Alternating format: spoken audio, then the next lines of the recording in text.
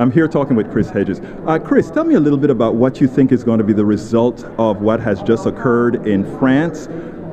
Well, we know what the result will be, which is they'll use massive amounts of industrial force as a kind of retaliation, which is, of course, the mechanism that created the terrorism in the first place. They will, as they already are, demonize Muslims. There's never any acknowledgement of the horrific amounts of violence that we visit on these communities that have created and enraged these jihadists. We're already seeing on the mainstream media them called barbarians and terrorists, and that's not helpful. I mean, if we don't understand what drives people to carry out these acts, we can't respond rationally.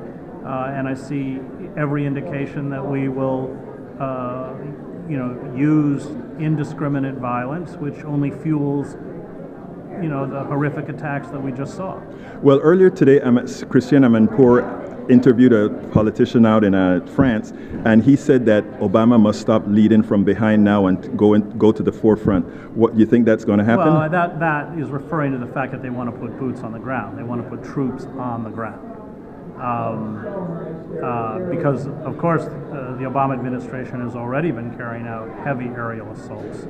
So what else can they do? Well, they can deploy U.S. troops, which hasn't worked out particularly well in Afghanistan, and didn't work out particularly well in Iraq.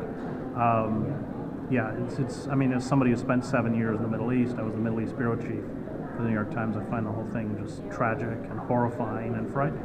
Now, what can we do as activists to try to mitigate what's happening? Well, not support politicians who engage in this kind of rhetoric and believe that force is somehow going to solve the problem in the Middle East. We have to hold fast to the positions that we stand and not compromise by even Bernie Sanders engages in this kind of blood-curdling rhetoric, and because if we don't stand up or stand up for the Palestinians in Gaza, no one is. Thank you very much, Chris Hedges.